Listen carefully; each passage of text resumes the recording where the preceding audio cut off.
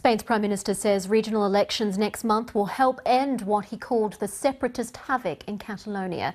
Mariano Rajoy was addressing a campaign event during his first visit since imposing direct rule from Madrid a fortnight ago.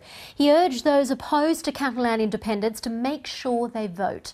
From Barcelona, the BBC's James Reynolds sent this report. Mariano Rajoy came to visit the region he now runs.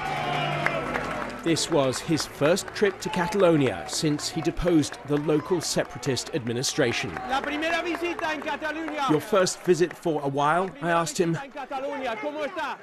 Good, he said. This was a busy campaign stop. We want to bring back the Catalonia that belongs to everyone, with democracy and freedom. We will achieve this if the silent majority turns out to voice their vote. For a short while at least, the man who ultimately rules Catalonia is now here in Catalonia. Mariano Rajoy wants to use his visit, to strengthen the pro-Spain camp. And this is what he is up against.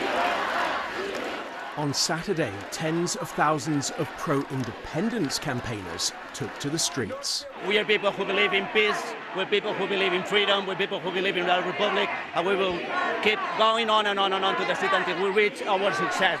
The two halves of Catalonia, pro-independence and pro-Spain, now begin a 5-week campaign for their future. James Reynolds, BBC News, Barcelona.